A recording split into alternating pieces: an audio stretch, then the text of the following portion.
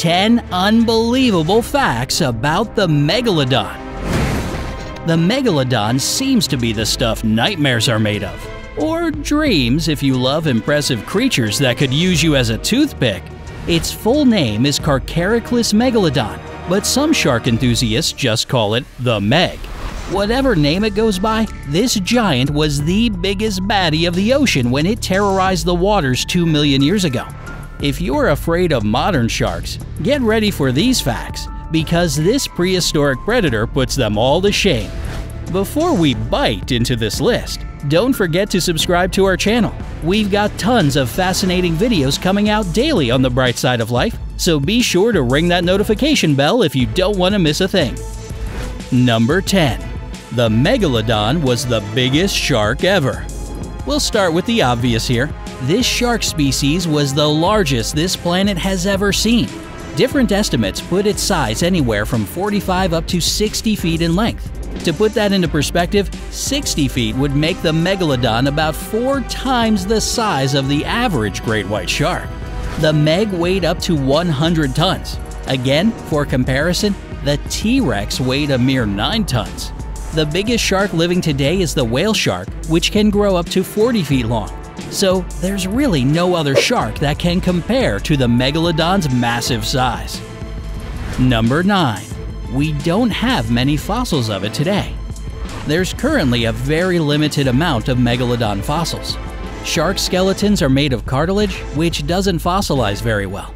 So that means almost all that remains of the mighty Meg are its teeth, which have been found on every continent except for Asia and Antarctica.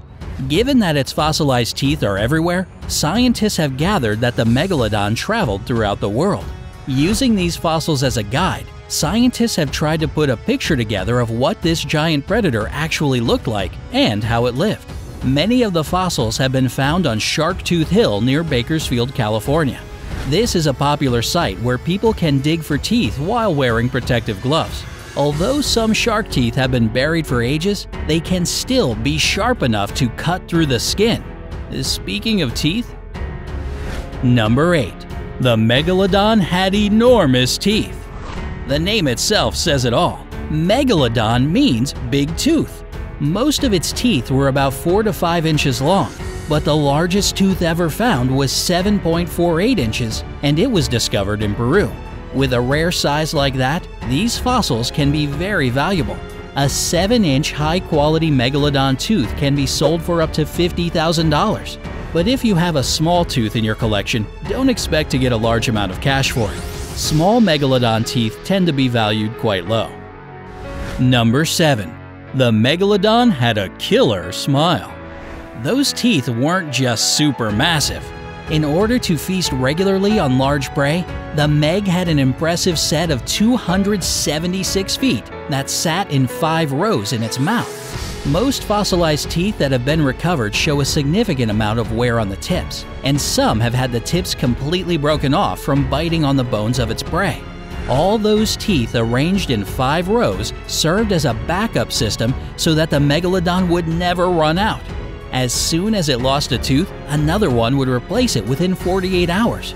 That way, this massive predator could feed his insatiable appetite and munch on prey non-stop. Number 6. It's not related to the great white shark.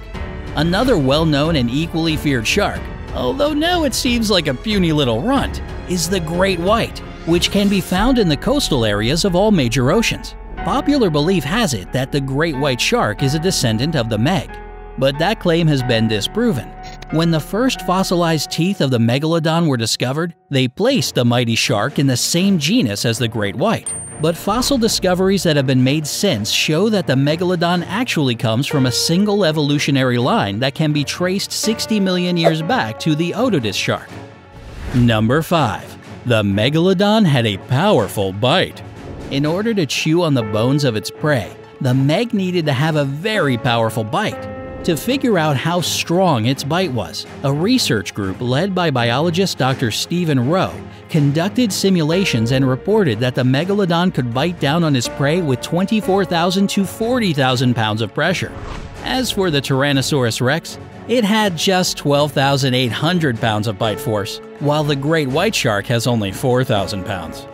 With powerful jaws like that, the Megalodon could crush a small car in a second, though it'd probably break all of its teeth in the process. But no worries, they'd all grow back in a few days. Number 4. Its favorite dish was whales. Giant beasts have giant appetites, and the Meg was no exception. It had to roam the 7 seas in order to meet its daily requirement of 2,500 pounds of food. So, that means it needed some really big prey to accomplish that goal. While it feasted on just about anything that dared cross its path, like fish, seals, and sea turtles, whales were its favorite dish. Scientists know that the Megalodon loved to eat whales because fossilized whale bones have been found with bite marks that match the Megalodon's teeth.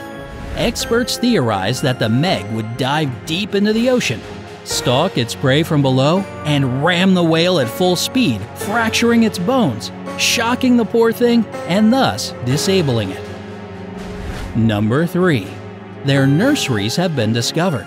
When the Megalodon was ready to give birth, it would travel to shallow waters where large predators couldn't follow.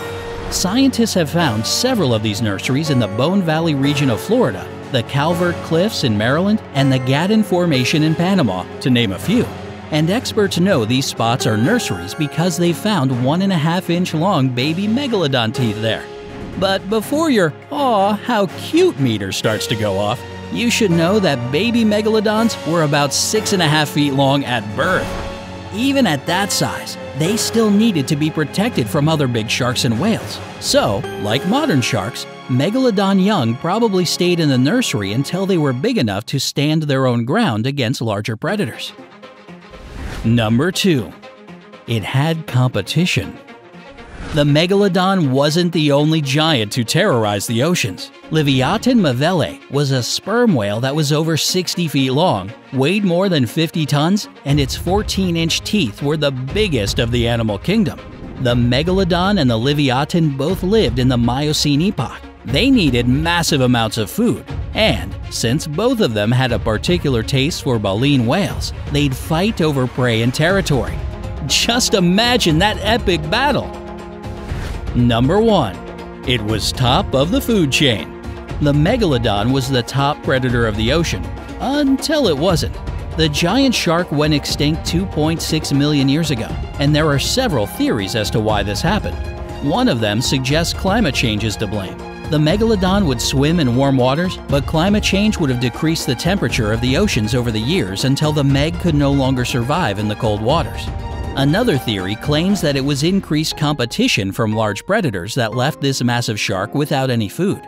A 2017 study published in the Journal of Paleogeography, Paleoclimatology, and Paleoecology claims that the Megalodon met its end when its prey went extinct. This study theorizes that, with a disappearance of prey, the predator that feasts on it would go extinct as well. Since small baleen whales went extinct, it's likely that the Megalodon soon followed. Now, let's take a moment to be thankful that humans weren't around during the Meg's reign. But would you prefer that the Megalodon was still alive? Do you know any other interesting facts about this mega shark? Tell us in the comments below. And don't forget to subscribe to stay on the bright side of life.